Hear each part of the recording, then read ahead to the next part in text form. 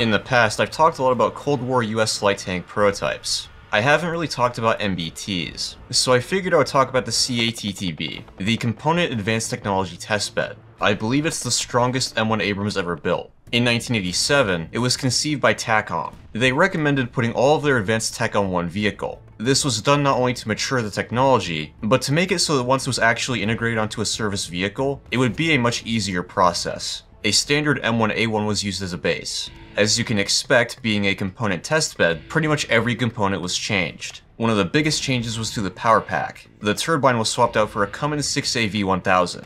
This was a relatively small diesel engine, made for the Advanced Integrated Propulsion System program. It was basically near adiabatic. It used high temperature materials to reduce power loss from cooling, and provided additional energy to the turbocharger. Compared to the original engine, the AGT 1500, it had increased power density and range. It was mounted transversely, coupled to a fully automatic Allison transmission.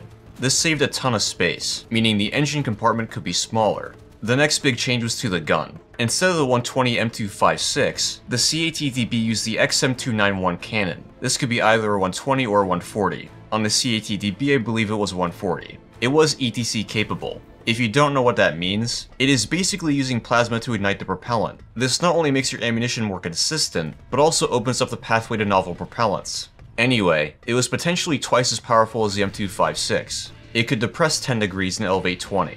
When in the 140 configuration, it used two-piece ammo that snapped together. The gun was fed by the XM91 bustle autoloader. This had 17 ready rounds. Additional magazines were in the hull, placed in the space where the old engine used to be. These magazines could hold 22 to 33 rounds. The entire loading process was automatic, including replenishment. The reload rate varied from 8 to 12 RPM, so a max of 1 round every 5 seconds. The CATTB also had a new turret that used advanced armor. In terms of RHA equivalency, the front had over a meter of kinetic protection. The front sides were also thicker, but in order to save weight, the bustle armor was shaved down. To protect against top attack missiles, the turret also had new roof armor. It was a 2-man turret. The loader was not retained. Electronic systems were also improved. It used the standard Army Vectronics architecture, which, to put it simply, was an advanced computer system. It was supposed to be shared by various ground vehicles. Connected to this was a digital fire control system, made by Texas Instruments. It had fire-on-the-move capability, automatic queuing, automatic tracking, automatic zeroing, automatic bore sighting, and fusing for anti-helicopter rounds.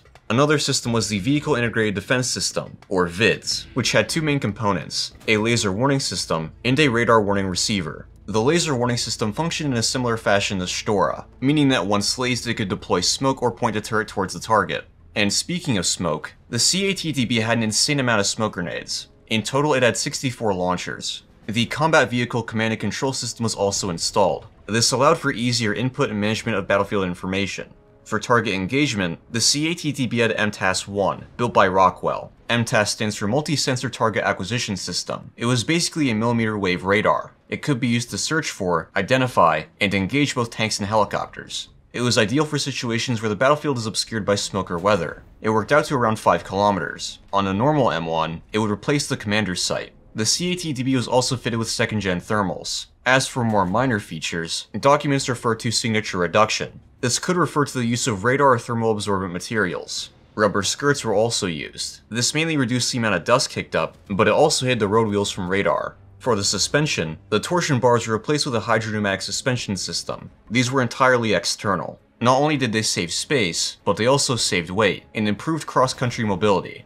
A single-piece simplified track was used. It was hoped it would increase track life, but I'm not sure how well it actually worked. And as you can imagine, all of this added a good deal of weight.